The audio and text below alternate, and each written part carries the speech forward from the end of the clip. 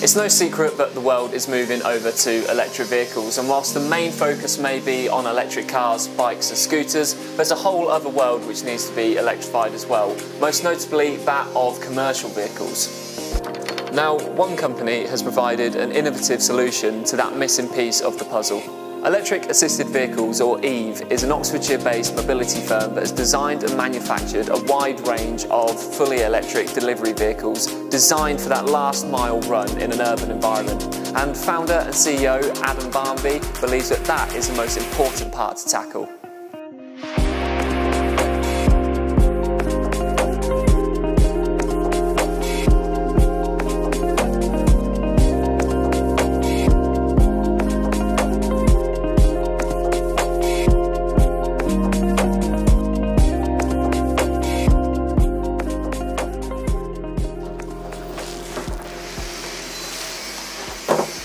Okay, so Adam, thanks for chatting with us today. So I suppose first and foremost, what has been the journey and the history and the background to EVE?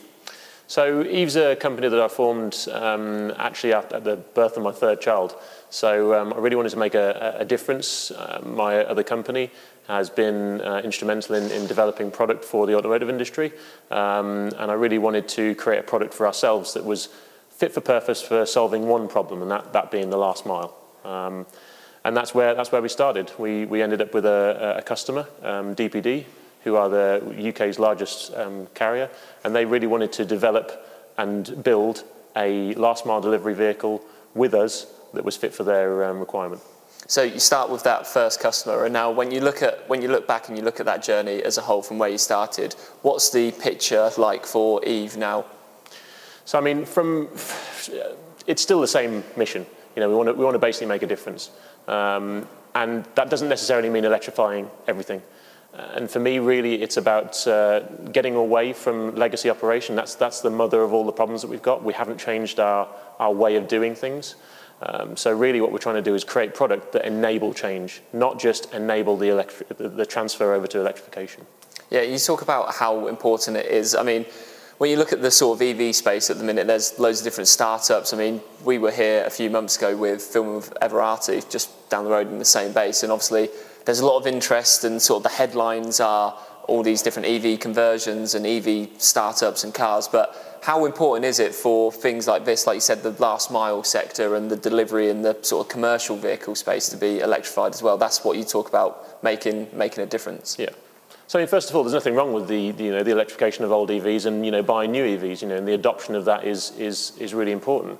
The biggest issue that we have, though, is that everyone's living at home now and they're not going to work as much. The rise of last mile in terms of online sales, etc., has increased 30% this year. It will do the same next year. So the carbon footprint that we are inevitably creating because of things like COVID and the move towards working from home has really led to actually we need a very fast, brutal change, just like we had in COVID, which was a very sort of a positive step change in terms of moving over to decarbonised solutions for transport. We need to have that same sort of brutality in the way we look at how we adopt an electric fleet of vehicles, and that isn't just replace like for like. Yeah, you just mentioned that word, electric fleets of vehicles. Now, we've stood here and we've got quite a long line of them now, but what does your sort of product range and lineup of vehicles consist of? So at the moment we went with the last mile product to start with to get that to market as quickly as possible.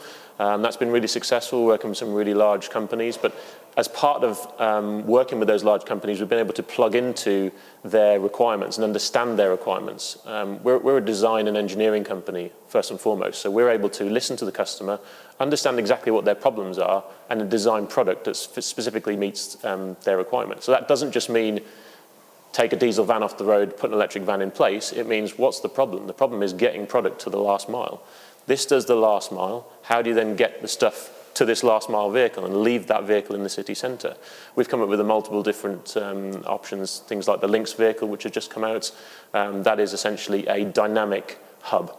So rather than you having a fixed bricks and mortar property in the centre of a city that you distribute from, which is very rigid, very restrained, you have a dynamic hub, which is a vehicle that moves around and is far more reactive in the demand that's required to deliver to that last mile.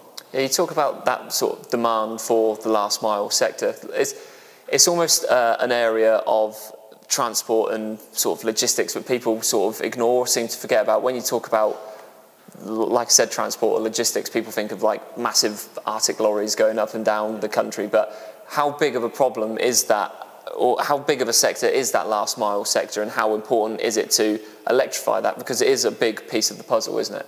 Well, the biggest issue is, there's two issues. Obviously, it's a big polluter from a carbon point of view, but actually it's also the largest cost. The final mile usually accounts for more than 50% of the total cost of that delivery. So the carriers want a much easier and quicker and cheaper solution to do that last mile delivery. With a vehicle like this, you can pretty much guarantee your journey times. You can go down cycle lanes, through pedestrian zones, you can park at the side of the road, you can't get a parking ticket. You are averaging twice the speed than you would in a van in the city centre.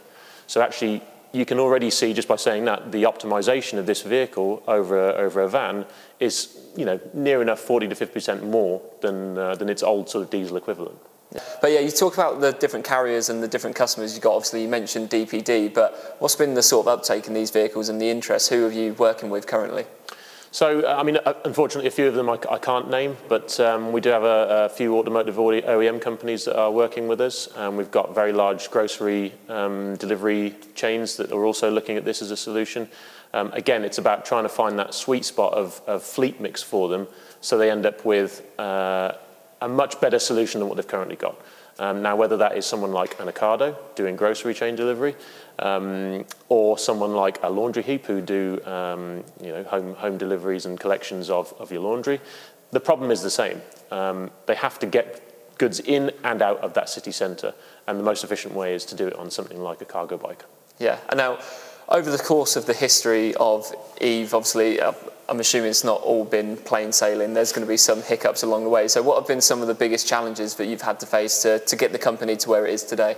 The biggest challenge, and it's a great excuse at the moment, which is annoying, has been COVID and Brexit. The acceleration of the cycling industry has meant that the parts and the components that we originally designed the bike for either no longer exist, or the lead times on them are just stupidly long. So we've gone from having a bike that's sort of 60% made internally, 40% external supply, to about 85% internal manufacturing now, so that we can guarantee that quality and that supply chain. Because we have had issues with parts failing and customers having a bad experience because of our poor quality of supply. Yeah, just off the back of that, you talk about the design process. I was wondering if you could talk to us about the whole process of building one of these vehicles from the ground up. And from the research and reading I've done, it seems like these are almost as sustainably made as they can be, really. Yeah. So again, I didn't want to make a contradictive vehicle. Electric vehicles are great, but they weigh over 2 tons usually, and 9 times out of 10 they're carrying around 100 kilos of person, which for me is sacrilege. We shouldn't be allowing that to happen. This is a 150 kilo vehicle that carries 150 kilos. And Eve's premise is that we should be as light as possible and carry as much weight as possible, be as efficient at carrying that weight. And that then gives you some different engineering challenges. For example, it's 150 kilos and it can carry 150 kilos of weight. That means that your engineering around the suspension and the way it dynamically works from a braking and steering point of view are completely different to that of a normal automotive vehicle. Yeah, and in terms of some of the materials that are made, so this, for example, what's this made out of? It's a steel frame, I'm assuming? Yeah, so we've used lots of recyclable materials like steels and plastics. This is a polypropylene, so we can easily recycle polypropylene.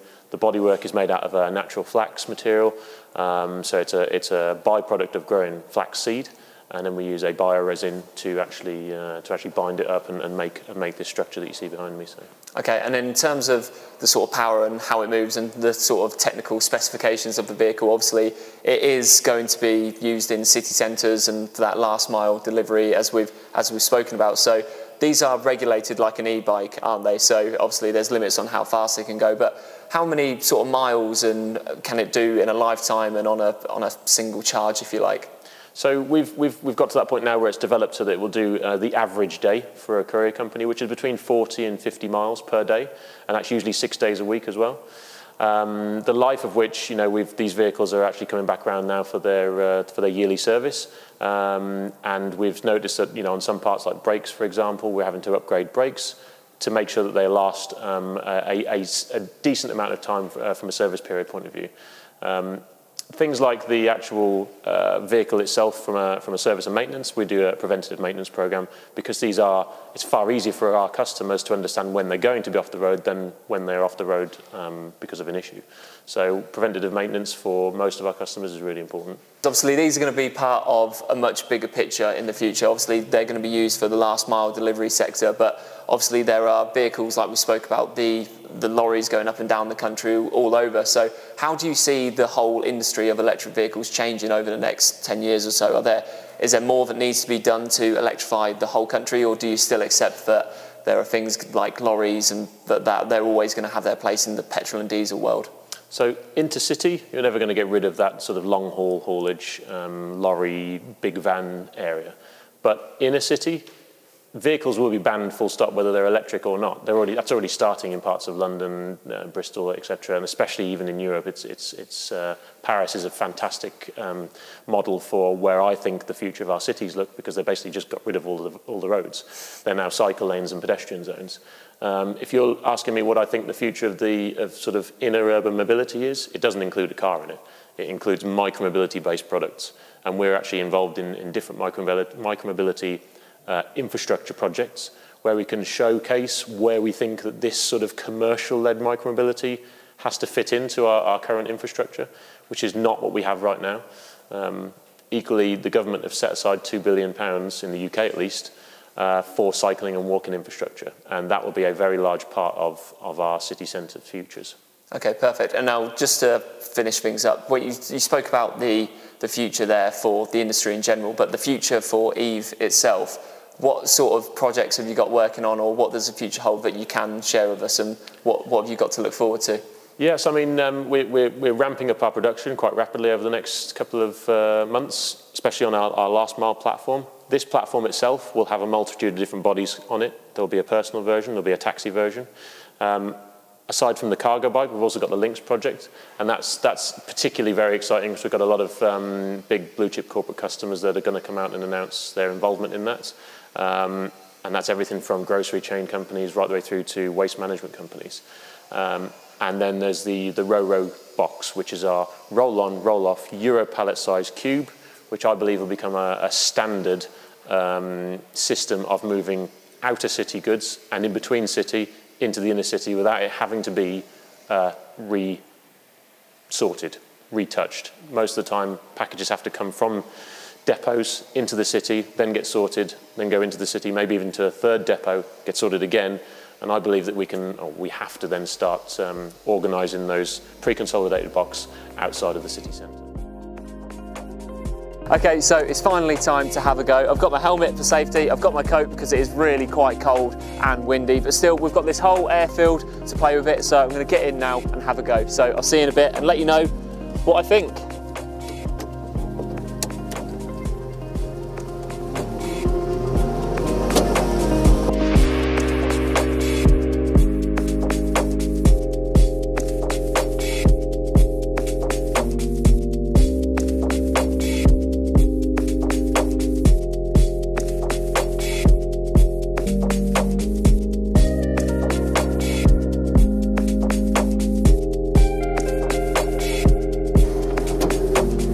So this only weighs 150 kilos, and while it's light, it is quite nippy as well. It's got loads of different speed settings, so you can get up to a pretty decent speed in this, but as well as it being light, it's also really nimble, and you can see how it's perfectly designed for being in those city urban environments and just nipping in and out and making all those different deliveries. So it might be quick, but it's also really comfortable as well. This isn't the smoothest airfield in the world. There's a lot of different changing surfaces and there's a few potholes as well, but it copes with them really well. And I've just been speaking to Adam off camera, and a big criteria for when they were designing this and manufacturing it was they were well aware people were going to have to be sat in this seat for about 8 hours a day delivering, and you can really see that. So it is really comfortable to drive as well. But above all else, this is really, really fun to drive, and I've had such a good time being behind the wheel or the handlebars of this little electric assisted vehicle. And whilst it is quick and it is comfortable, when we've had about half an hour just to ourselves on this airfield, It is really important to remember that this is playing a big part in that issue of electrifying all different forms of transport.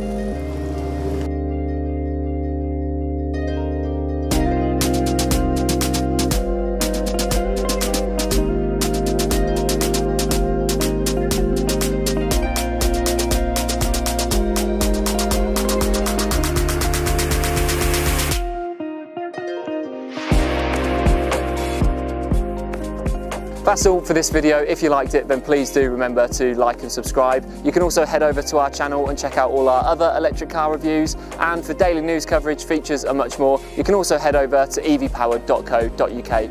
Thanks once again for listening, and we'll see you on the next video.